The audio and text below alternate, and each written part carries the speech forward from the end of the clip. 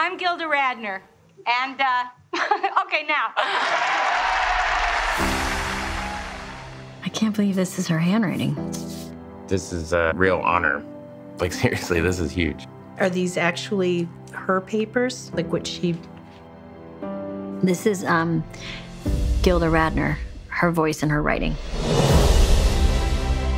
She was the very first performer chosen for the cast of Saturday Night Live. Dear Rosanna Dana.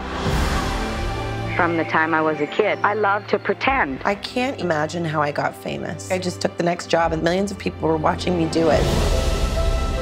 There was so much in the world that had yet to be carved out for women.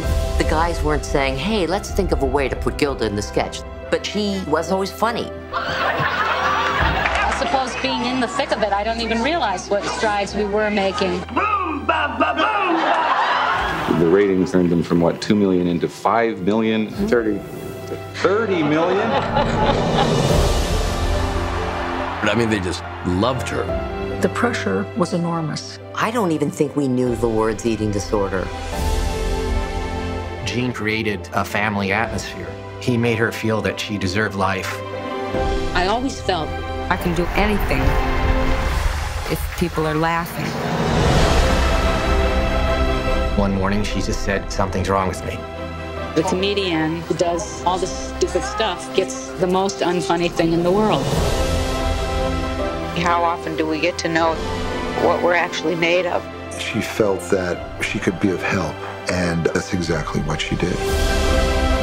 I've never wanted to be anything else. Everything she did, you could tell she was having a lot of fun. Gilda Radner had a great time. People want to know, well, what made you funny? And I know what made me funny. My biggest motivation